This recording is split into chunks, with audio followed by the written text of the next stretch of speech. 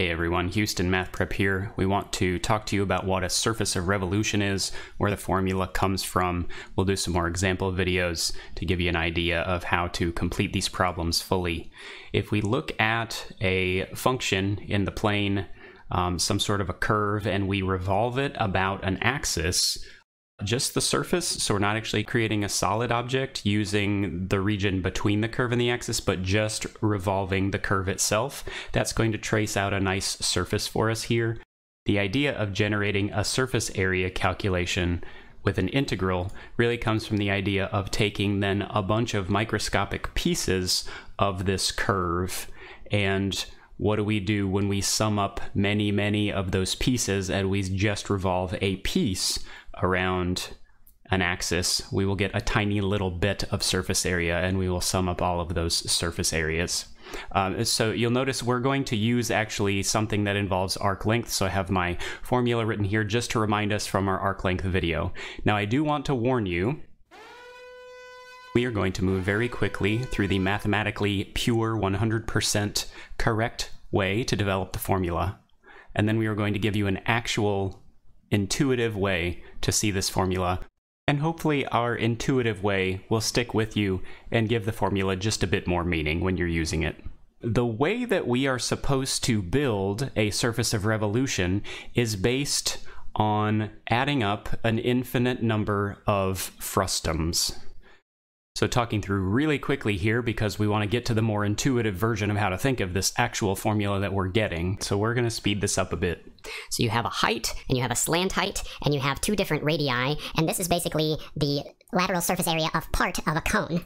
And the idea is, in order to figure out this area, we look at, finding the average of the two radii, multiplying by pi, multiplying by the slant height, and then we break down those radii as some parts of a function, and we look at some subinterval on that function, and then we multiply by what we know to be the arc length formula, and then we get this long expression involved delta x and subintervals. At that point, we then say that because we're on some sort of continuous function, there is some sort of halfway point between these two function values that we can use.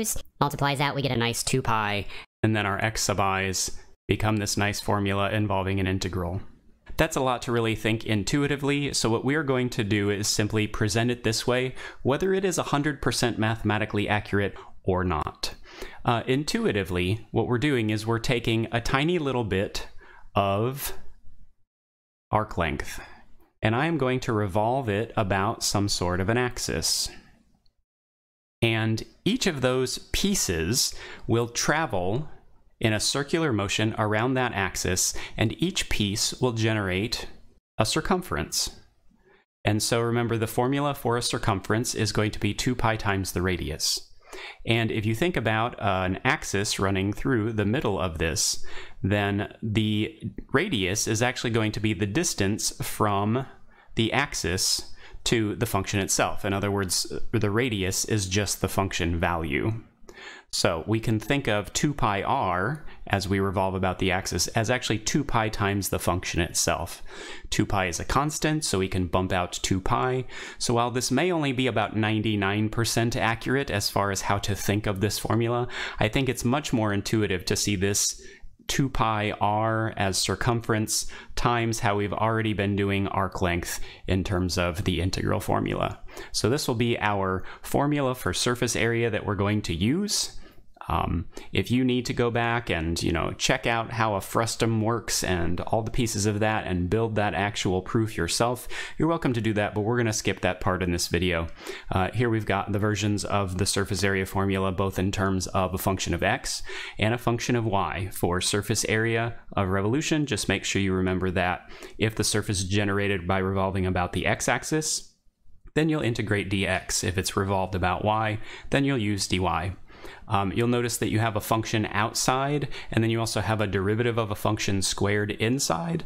So getting something that is easily integrable by hand will usually involve some sort of a u substitution for your integral, or possibly distributing the function into the radical and then integrating that way.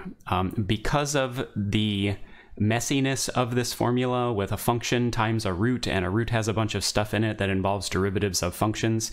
These problems are pretty picky, so you will notice very specific types of simple functions or very particular looking functions that will work to be integrable by hand with these. All right, we have 3 example videos. Check those out where we work fully through 3 separate examples, each a little different. Thanks for watching, everyone. We'll see you in the next one.